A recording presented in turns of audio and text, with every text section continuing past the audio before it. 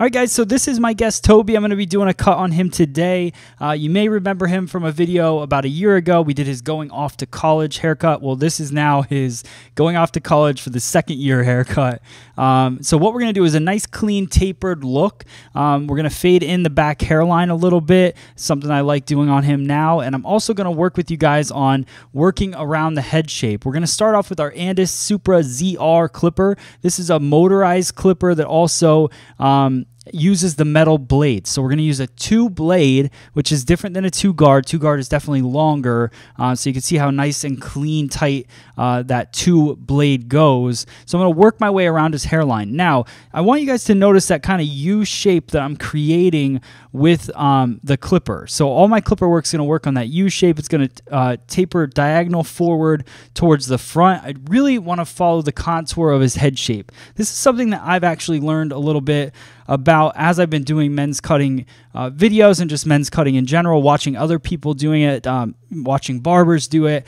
I really like bringing that hairline a little bit more forward, really focusing on that hairline. So as I learn, I want to share with you guys things that I learn as well. So working my way through, just following the, like I said, the head shape around and bringing it, dipping it down just a little bit right into the front. The other thing that I really focus on now that people have brought to my attention throughout my men's cutting, and something that I've been guided and learned from, is really focusing on the balance in the very front.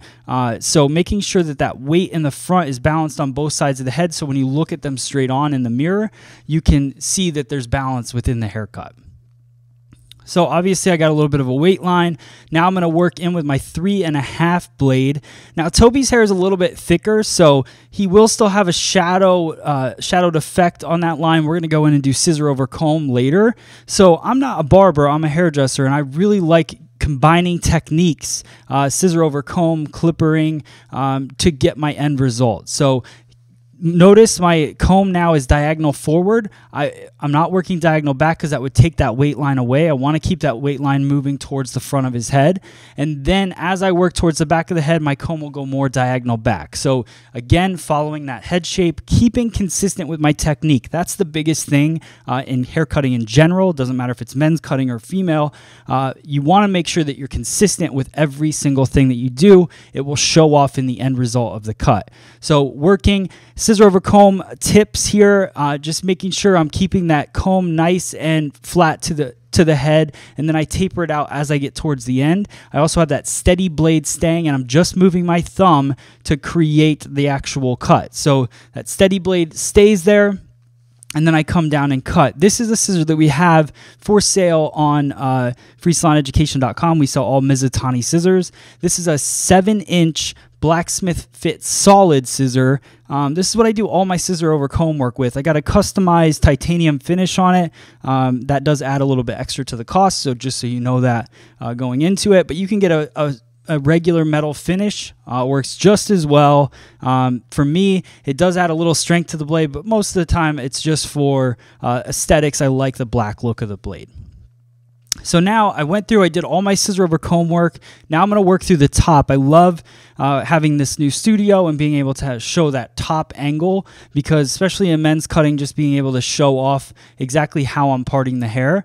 So I section everything. I'm not clipping it away. You'll see some people clip men's hair. I try not to if I don't have to. So I'm going through just really making nice clean partings and parting it away. And I switched up my scissor. Now I'm using the Mizutani Type K. This is a 5.5 inch. I don't like to use a 7-inch scissor in everything I do.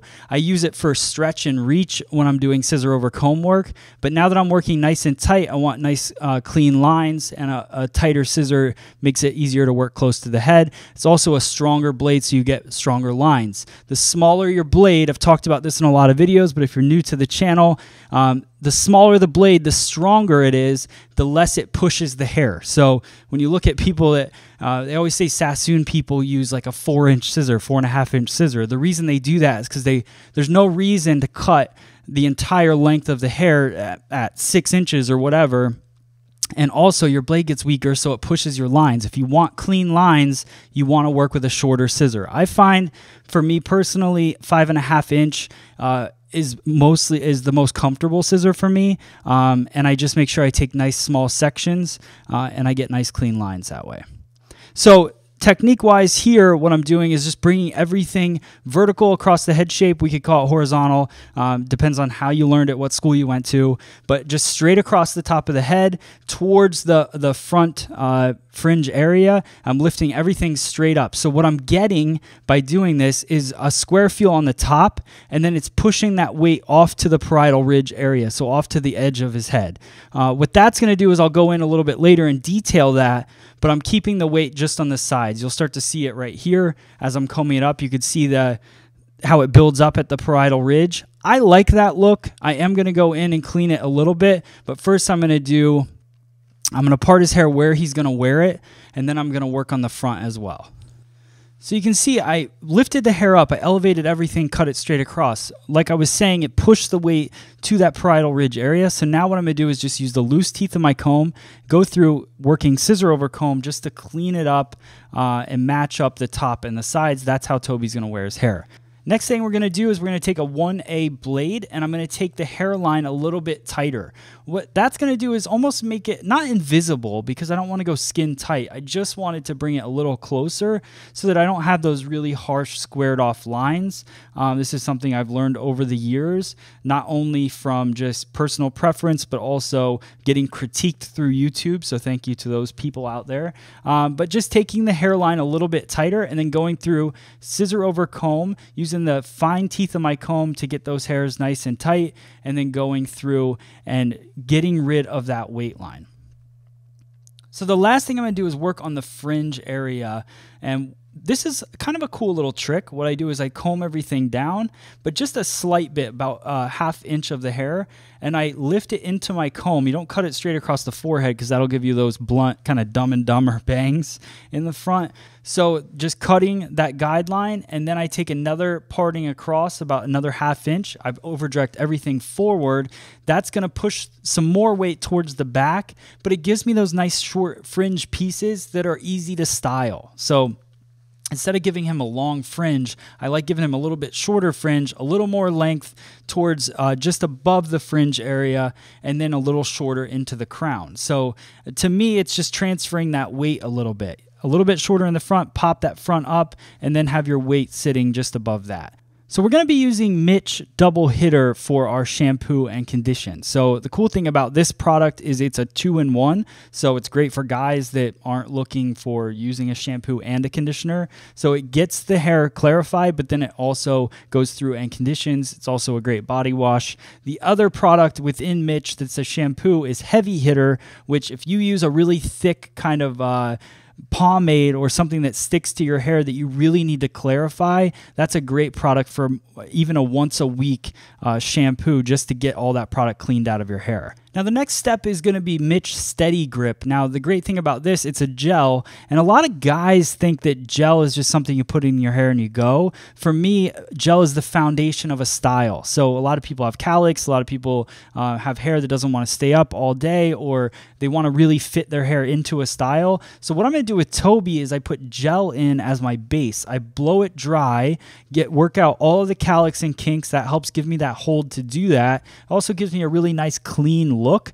So notice that I'm using the Paul Mitchell 413 brush. I'm also using the Paul Mitchell Neuro blow dryer, and just working my way through blow drying that style in. And then once I have the style in, then I'll go in with my finishing product, which is going to be the Barber's Classic. So this is a moderate hold. It's got a really nice shine to it. So if you want something a little bit firmer, there's other things like Clean Cut. That is the product that I use on my hair. So I go through, it adds the shine. So because I blew it dry, we didn't have as much shine in the hair. So it gives me the shine. I already have the hair placed where I want it. This is just the finishing touches. Gives a little bit of separation. Like I said, the shine, and then I'll go through and I'll comb the hair into the set style. So he likes to have that nice clean parting in his hair and also that definition. So I really like the weight line that we build up on the side. Nice blend through the opposite side. I like the balance of the haircut. You can still see a little bit of a weight line, but I personally really like that as long as it's a consistent weight line throughout the haircut. It's done on purpose. But this is the end result. Hope you guys like it. Let me know in the comments below. All right, guys, I hope you liked this video. If you did, hit the like button below. Also, subscribe to the channel. I got new videos coming out all of the time. And if you liked any of the tools that you saw, the scissors, combs, clips, anything like that, then check them out on freesaloneducation.com. Use the code YouTube. You get a special little discount there. And also, if you want any of the Paul Mitchell products, check out paulmitchell.com. You can get more information on those, and also to purchase, go to a Paul Mitchell salon near you. Thank you guys so much for watching the video. I'll see you guys on the next one. Thanks.